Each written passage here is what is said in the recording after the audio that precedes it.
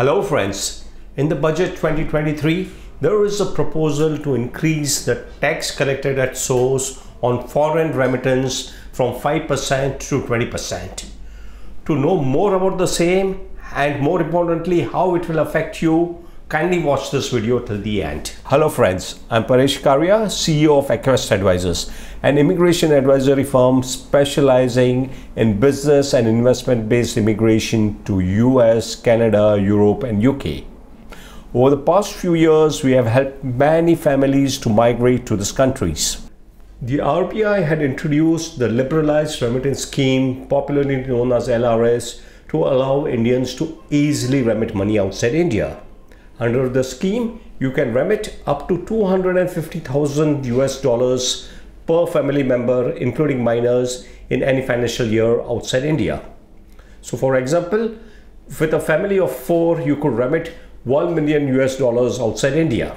During the last few years, remittance under the LRS scheme has been getting very popular as more and more Indians have been sending money outside India for the purpose of their children's education, to purchase property, or to make investments in shares and bonds, or to simply park money in the bank accounts overseas. Latest data from RBI shows that during the financial year 21-22, Indians had remitted nearly $20 billion outside India.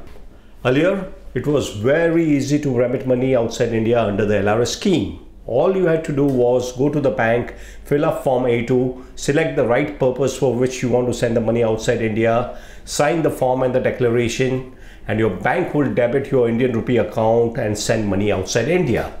In the budget of 2020, the government introduced tax to be collected at source from remittance done under the LRS scheme, and this became effective from 1st October 2020. So now banks are required to collect tax at source at a rate of 5% whenever you are remitting money outside India in excess of 7 lakhs. Please note that TCS is not an additional tax. It is similar to TDS. The amount collected is deposited with the government in your tax account and can be adjusted against your tax liability. The only problem with TCS is that you will have to provide for extra funds whenever you are remitting money outside India. Also, if you are already subject to TDS or you have paid advance tax, the excess of TCS will have to be claimed as a refund in your tax return and will be blocked till you get the refund.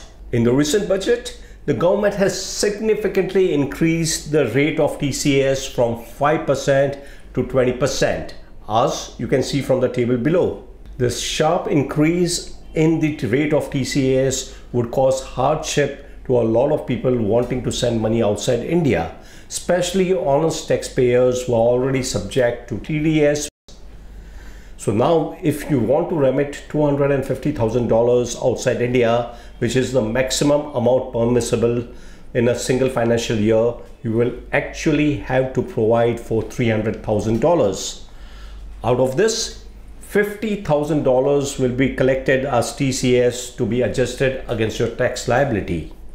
Now, if you have already been subject to TDS or you have already paid advance tax, the excess of TCS will get blocked till the time you get refund from the income tax department. One fails to understand the rationale behind the concept of TCS on foreign remittance, and more importantly, the sharp increase in rate to 20%. Is it meant to deter people from sending money overseas? The ostensible reason for TCS seems to be that the government wants to track outward remittance and correlate it with the tax liability of the remitter. However, since the banks are already linking outward remittance with the PAN of the remitter, the data is already available with the government. And in case of any mismatch or doubt, the government has right to seek information from the remitter.